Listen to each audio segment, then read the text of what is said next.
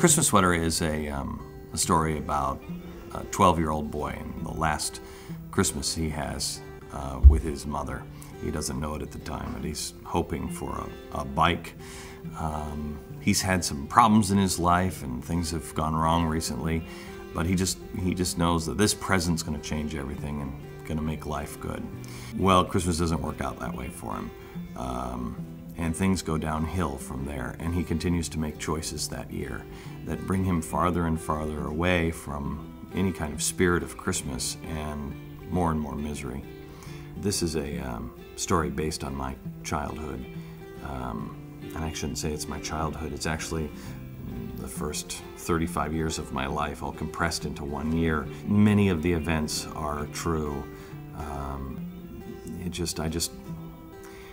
I just had a longer time to make the mistakes than the main character in the book did before I was driven to my knees and said, okay, I give, your will, not mine.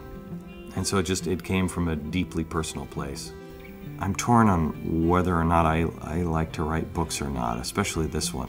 I wrote to members of my family when I finished it, and I said, I'm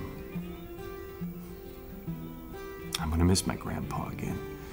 My grandfather plays a role in this book, and over the last 2 years in writing it and rewriting it,